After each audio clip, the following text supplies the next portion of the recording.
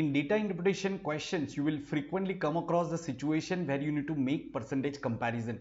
For example, in this question, we need to find out that which year had the minimum percentage defects. So in this video, we are going to look at some smart techniques and observation based approach to quickly eliminate the option. So watch this video till the end and don't forget to hit the like button. Before we proceed, just want to quickly tell you, in case if you want to prepare under my guidance, you can join the plus or iconic subscription of Unacademy using this code CHART10. So keep learning. Now we are given data about a manufacturer which manufactures laptops, and we are given details about the production in various years and the defective number of defective laptops in various years.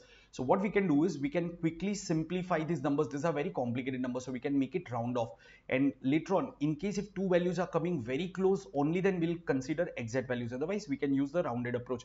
For example, if I make 46,200, if I make it 46,000, so the percentage reduction that I've done is still less than 5%. Okay, it is still less than 5%, so it would not affect ideally your answer in most of the exam, so you can be rest assured. So these values can be simplified like this.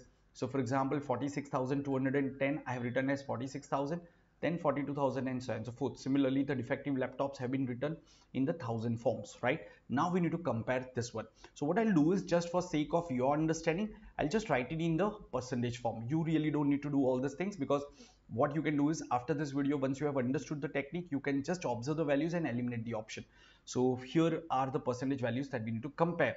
Now it's very easy for you to figure out that if we compare these 2 years, 2020 and 21, straight away we can eliminate this year 2020. Why? Because in both the number of defective laptops were 3600, while the denominator is far more over over here, and this is far less. So of course this cannot be that smallest percentage value, right? We need to find out the year with the minimum percentage defects, while this cannot be that. So we can straight away eliminate year 2020. That's the first thing. Okay, this should have not taken more than 2-3 seconds for you.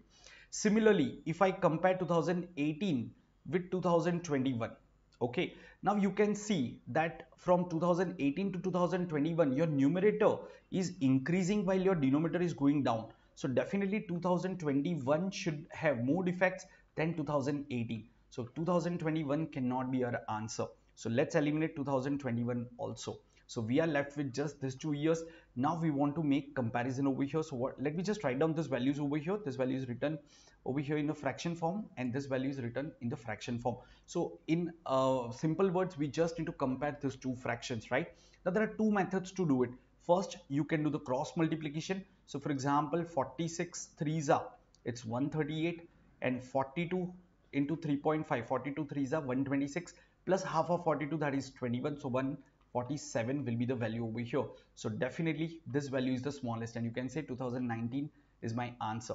In case if you are finding it slightly complicated, there is one more approach. Let's see. And this is a percentage comparison based approach. So you can see, compare the denominators 42 to 46.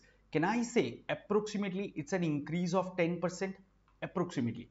While if I compare the numerator, it's an increase of 1/6, which indicates an increase of 16.66%.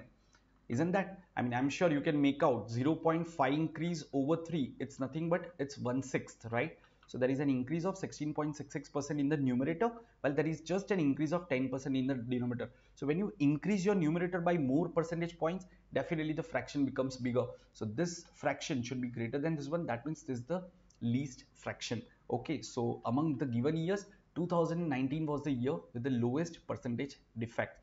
I really hope you have understood this concept and you will be able to apply in different data interpretation question. In fact, don't miss to attend my 6 p.m. data interpretation sessions that I'm conducting for all the CAT aspirants. They are good revision in these last 10 days. So keep attending that. I have also updated the PDF for today's session. And apart from that, guys, once again, don't forget to hit the like button and please share it to all your friends. And do let me know in the comment section whether you are being benefited through such techniques, and if you want me to come up with more such videos, right? And before we wind up, just want to quickly tell you some offers are going on in Unacademy. This is like one of the biggest offer. You get almost 30% discount right now. So join Unacademy Plus or Iconic courses using my code CHART10. My new batches are coming up, so you can take advantage of that.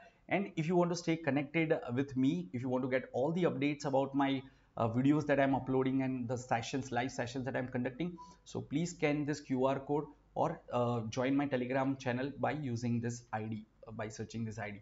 So stay tuned for more such video. Till then, bye bye.